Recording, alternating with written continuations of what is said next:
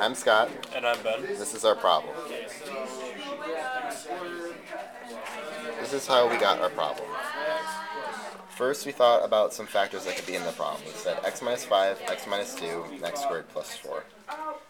The next step to get the problem is to multiply them all together using factoring. You multiply x plus 5 times x minus 2 first, and you get x squared minus 2x minus 5 plus 10.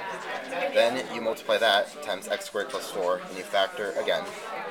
And then you get x to the 4th plus 4x squared minus 2x cubed minus 8x minus 5x cubed minus 20x plus 10x squared plus 40. Then you add like terms together, and you get the answer x to the 4th minus 7x cubed plus 14x squared minus 28x plus 40.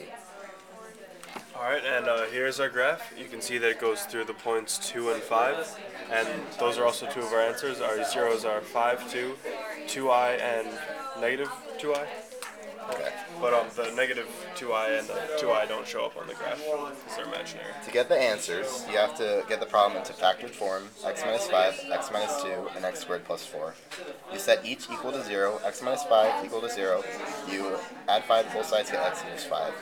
With x minus 2 equals to 0, you add 2 to both sides, and you get x equals 2. For x squared plus 4, down here, x squared plus 4 equals 0. You subtract 4 from both sides, and you get x squared equals negative 4. You take a square root from both sides, and you get x equals positive negative 2i. Thank you for watching.